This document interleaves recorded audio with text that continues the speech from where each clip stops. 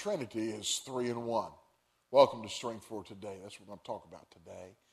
This is Monday, February the 11th, 2013. The Trinity is 3 in 1.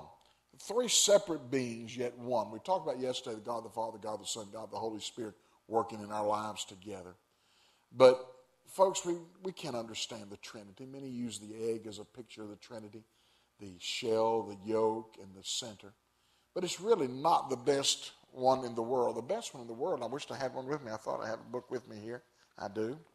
Is a book. A book's your best example because it has height, width, and depth. If you take any of these away, if you take the depth, it's a piece of paper. If you take the height, it becomes a ruler. If you take the length, it just becomes a bookmarker, and it's no longer a book. So if you take any away, it's no longer the same. If you take away God the Father, God the Son, God the Holy Spirit, they're no longer God.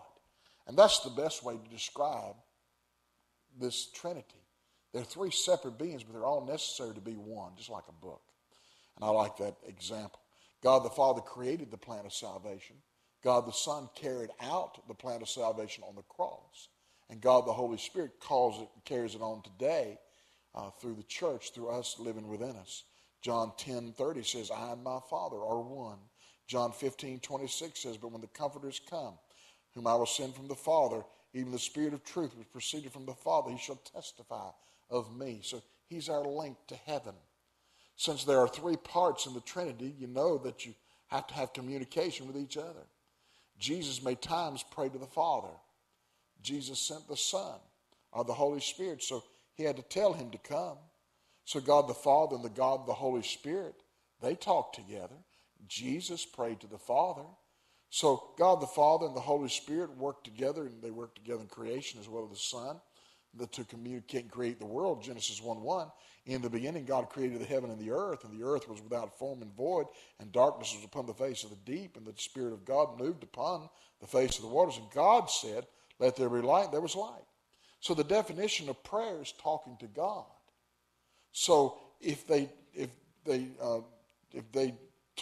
Jesus talked to the Father, that's prayer. If the Holy Spirit talks to the Father or Jesus, that's prayer. If the Father talks to Jesus or the Holy Spirit, that's prayer. So for those of you who think people who talk to themselves are crazy, you better think again, because God talks to himself. Think about them apples. And so it's not wrong to understand that God prays for us and that the blood of Jesus Christ was shed so that we could be together forever. Families should do everything together, and most of all, pray together. If God the Father, God the Son, God the Holy Spirit pray, we need to pray too. So let's remember that as we pray today, and let's let that be our strength for today and our hope for today.